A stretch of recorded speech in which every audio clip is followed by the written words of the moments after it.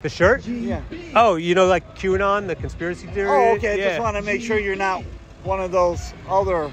There's a conspiracy theory that, like, JFK Jr. is still alive. You've heard that before? Yes, I heard of that.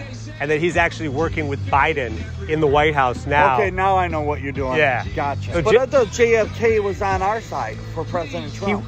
Originally, I thought that. But then if you go back and you do your research, JFK Jr. was actually a Democrat, and so was JFK. So now people are saying he's actually working with Biden. So they're actually that's a new one. So like they're actually working together. I haven't heard Alex Jones say anything about that one yet. Biden, JFK Jr. 2024. Are you in?